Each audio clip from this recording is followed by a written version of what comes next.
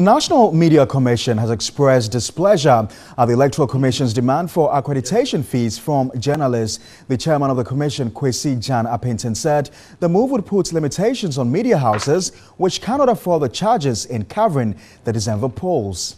The National Media Commission has tasked media houses to provide equal opportunities to all political parties during this election year. It advised media practitioners to strictly adhere to the principles of fairness, balanced and accurate dissemination of information to the electorate.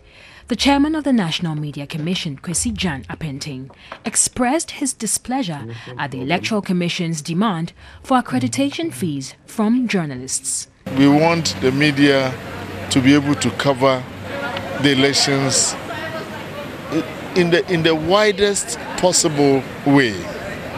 And that means when you introduce payment of fees, you may be restricting the access of the media.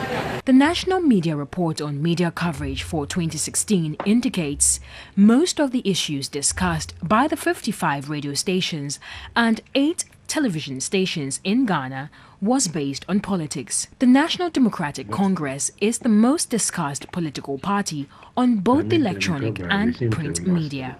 The assessment was as a result of the NDC responding to other opposition parties in disagreement always.